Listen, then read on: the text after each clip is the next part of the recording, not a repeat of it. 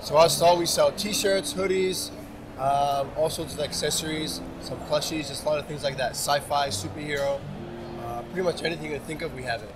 And where does most of the bulk stuff come from? It comes from all over the place. We have supplies in Asia, supplies in America, supplies here locally made. I'd be interested to find out what's your most, your highest selling product. I think it depends on what's popular at the moment. Right now we're selling a lot of Riverdale stuff, a lot of Avengers things, with the new movie coming out.